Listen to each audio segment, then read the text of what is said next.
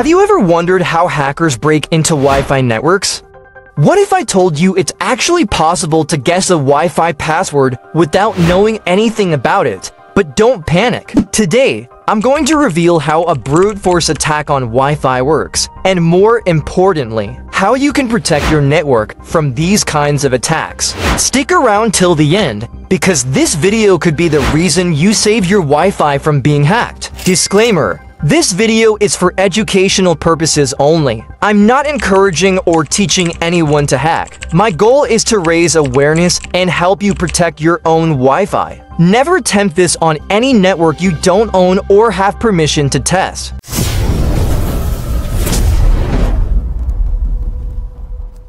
Before we jump into the video, if you're new to my channel, make sure to subscribe and hit the notification bell so you never miss my new videos. Also, for this video, my goal is to hit 100 comments and 200 likes, so go ahead and smash that like button and drop a comment. It really motivates me to make more content and helps the YouTube algorithm show this video to more people. Alright. How do hackers actually crack Wi-Fi passwords? They use something called a brute force attack, basically running a program or script that guesses thousands, even millions of passwords until it finds the right one. Sounds scary, right? Let me show you how this works in real life using my own Wi-Fi network called Uniguy Network, created just for this demonstration. First, hackers use a word list, a massive file filled with possible passwords. And when I say massive, I mean millions of combinations, way beyond anything a human could guess. Next, they scan for nearby Wi-Fi networks using the automated tool.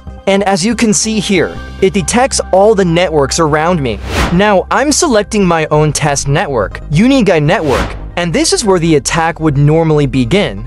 Once they lock onto a target, the system starts firing passwords from the list, one by one, testing each one against the network.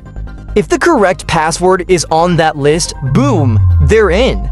If not, they'll keep going until they either find the password or give up. I can't show you the exact step-by-step workflow or name of the tools here due to YouTube's community guidelines. But if you're curious and want to learn more, join my Discord community. I'll share all the details, tools, and links there, and you can ask me any questions. Discord community link is in the description. And here's the good news: brute force isn't always easy. They take a lot of time if the password is strong.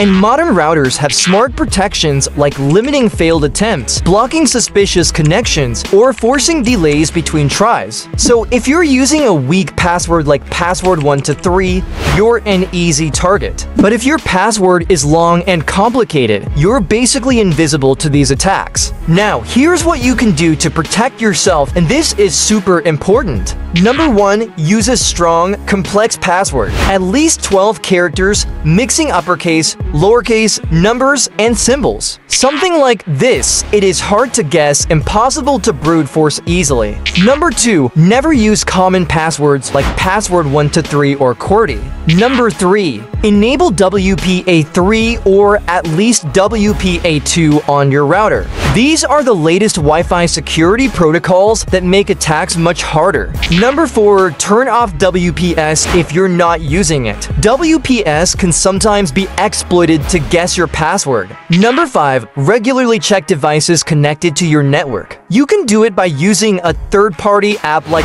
Wireless Network Watcher. If you see a device you don't recognize, kick it out fast. So yes, hackers can try to brute force your Wi-Fi password, but if you follow these tips, they'll probably give up and move on to an easier target. Remember, in cybersecurity, it's all about making yourself harder to attack than others. Have you ever been hacked? Or do you have Wi-Fi security tips to share? Let me know. If you learned something new today and want more cybersecurity tips and tricks, hit that like button, subscribe, and drop a comment below. Stay safe, stay smart, and I'll see you in the next one.